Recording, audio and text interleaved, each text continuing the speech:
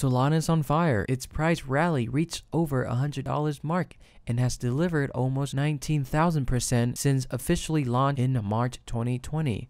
With the recent drop of Degenerate Ape Academy NFT and the upcoming game Star Atlas, Solana and its ecosystem isn't planning to slow down anytime soon.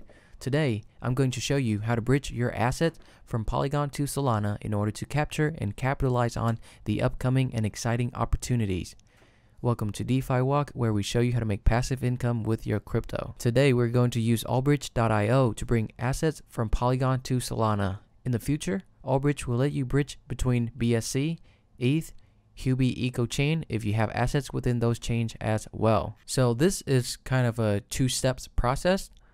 Step 1 is going to be on the sending side, and step 2 it's going to be on the receiving side. This is step 1. Alright, so how do we do this? First of all, from Polygon to Solana, and then you choose the asset you want to bridge over. You can choose Solana, USDC, USDT, or MAI from QiDao if you are leveraging your position with them.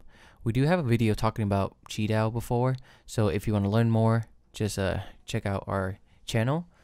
Today I'm gonna use USDC, then click connect wallet, MetaMask, and then put in your Solana wallet address, and then type in how much you want to bridge over to Solana. I'm gonna send all of my USDC over there. If this is your first time, then there will be an approve button, so go ahead and click that and then submit a transaction. Once that go through, you're ready to send. The bridge fee is always going to be 25 cents, so that's very affordable. Double check everything. When you're ready, click send. Now the transaction is pending. It can take some time depending on the network. Alright, looks like I'm getting a confirmation here. So now you just gotta wait. Alright, transaction successful. Now go ahead and click on view on Block Explorer. Copy this transaction hash, and then if you have your Solana wallet on the same browser, then go ahead and click connect wallet. I have my Phantom wallet on a different browser. I'm gonna go ahead and switch over to that. Alright, step number 2 is on the receiving side. Since I have my Phantom wallet on a different browser, I'm going to open Allbridge.io again, and then click receive. Then I'm going to paste in my transaction ID that I just copied from Polygon scan. Go ahead and hit connect wallet, choose Phantom, connect, and then after that hit receive, approve your transaction. But looks like the node is behind by 22 slots. I guess you just gotta wait a little bit for their backend to catch up with the current block. Don't freak out. This is normal. I freaked out the first time I did this, and good thing everything went through perfectly. So you just gotta wait, man.